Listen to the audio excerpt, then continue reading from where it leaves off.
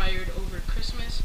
It is a pretty good amount, and I was more pleased, and I didn't think I was going to get as much tackle that I actually did, but nonetheless, let me show you all the tackle that I got.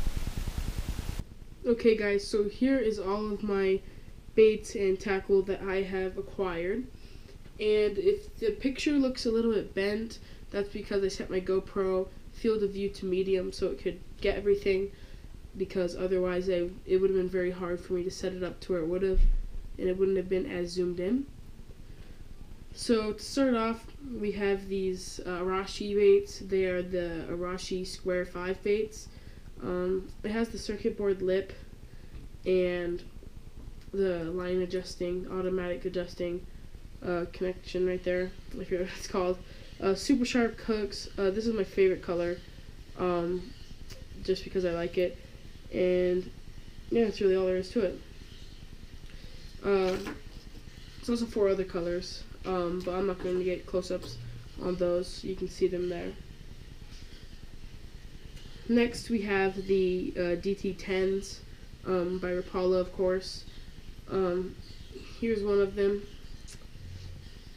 and let me just show you one with the special VMC hook that VMC makes.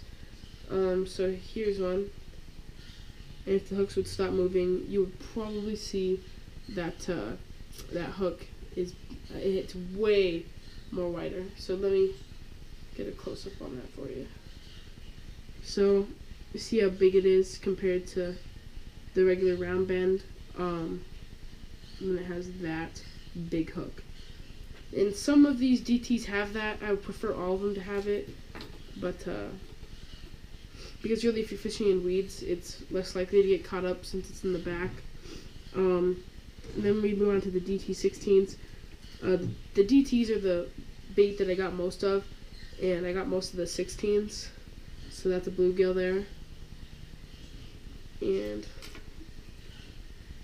yeah. This one, the one that I have the special VMC hook on, it's both the same color. So I'm not sure if they're the same size as that one. Yeah, they're the same size hook for the DT10 and 16. And then here's the biggest one, the DT20. It has a metal weight in the front. It kind of rattles. And it's got blue on top and a white side with the black dot. And it's special because it has both hooks, and they both face opposite to each other. If you can see that there. And the front hook, where my pinky's at, is a bigger hook in general than the back one, as far as I can tell anyway. So now let's move on to the cables.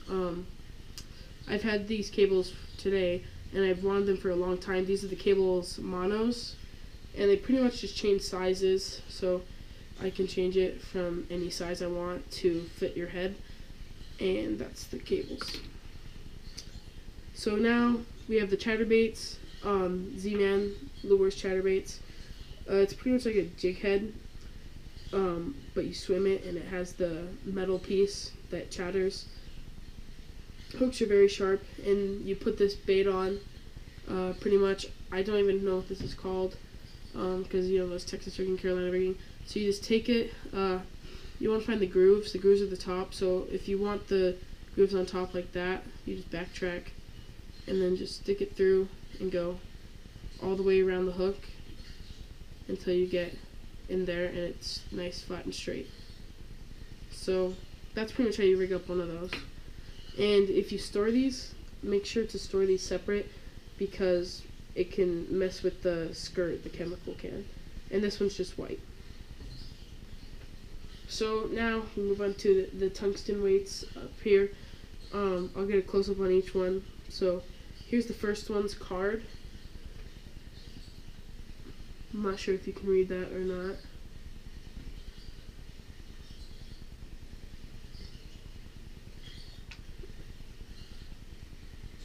And here's the weight. It's a 1/8 ounce, insert free, just tungsten weight. It's like a bullet weight.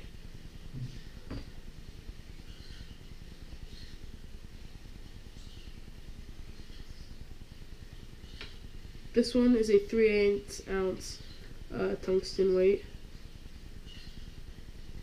and that's just the card for it, and then the weight.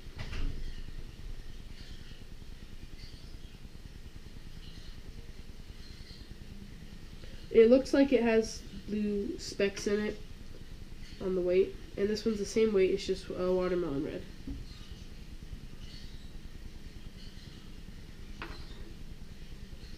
So I think I've gone over all of these. I haven't gone over the frogs.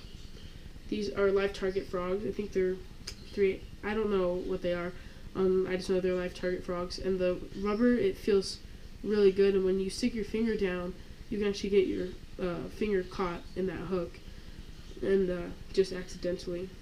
So they're pretty sharp hooks. And yeah, the rubber feels much different from river to sea rubber. This rubber is less sticky, which could be a good thing or a bad thing. Here's the Reaction Strike Poseidon. I don't know how to pronounce that. It's pretty much just a bait.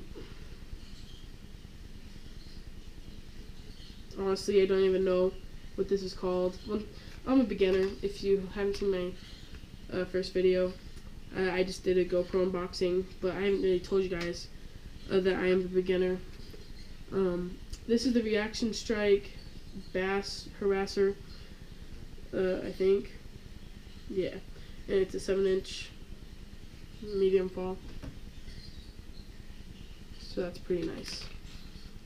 So that's all of the baits that I got for Christmas.